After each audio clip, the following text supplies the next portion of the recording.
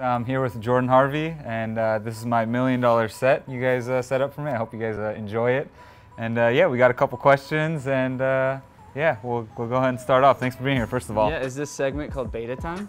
This is the beta time Beta right time, here. the infamous Beta Time. Only the players in the locker room know. Inside joke. You'll hear more about it. But yeah, so let's go back to Saturday, and I think a special moment for you, walking out with Harlow. You know, how'd it feel? It was awesome. I've missed the opportunity a couple times in the last couple of years since she's been born, and so this opportunity presented itself. Jeff brought it to me, our team administrator, and it worked out perfectly with the Columbus game, with it being Women's Night. I know Mia Hamm came out before the game, so that was really cool. And then walking out with her, just a special moment. It's something, you know, as a defender, I don't have a lot of accomplishments, but my daughter is definitely one of them. And walking out with her was something that I'll remember for the rest of my life. Yeah, and did she behave herself? Did she enjoy it now? She behaved herself, but she was like, I was trying to distract her the entire time. I was like, look, Beta's up there, so wave to Beta, wave to Walker.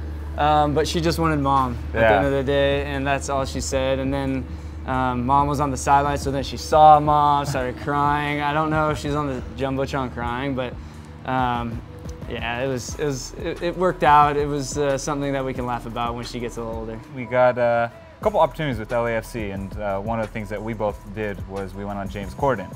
So, you know, kind of going back to that moment and that opportunity that we had with him, what were your thoughts on that, and who do you think would be the best maybe late night host? I think the most entertaining would be Benny, but he would probably be kicked off the air pretty quickly. And then, oh man, probably Laurent would be pretty good late night. But yeah, I mean, going back to that experience, it was really cool. Not just going on the show, but then doing the soccer bit weeks before that. Feels like a year ago, by the way. But yeah, when Will Ferrell tries to get you on the show with James Corden, you're like, oh my God, this is surreal.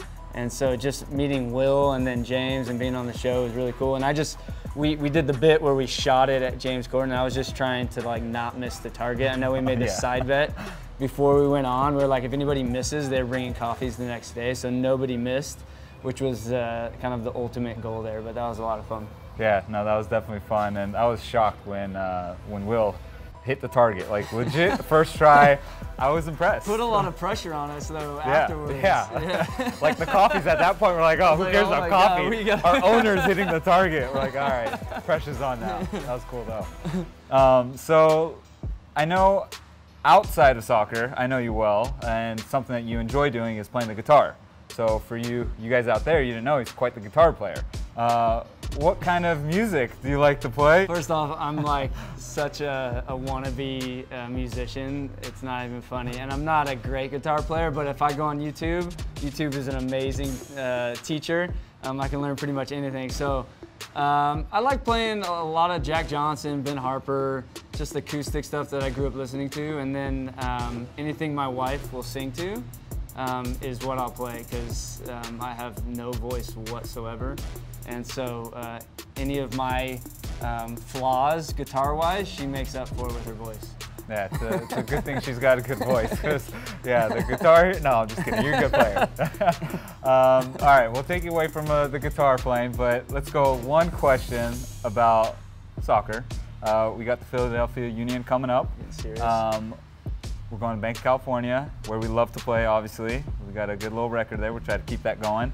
What can the fans expect to see from us? I think more the same. At home, we're going to attack teams, and you know, looking at Philly, they've got a lot of dangerous players. I think they've won a couple games in a row now, playing with a lot of confidence. They won their last game 4-0 against Vancouver, so I'm assuming they'll be coming in with the same lineup.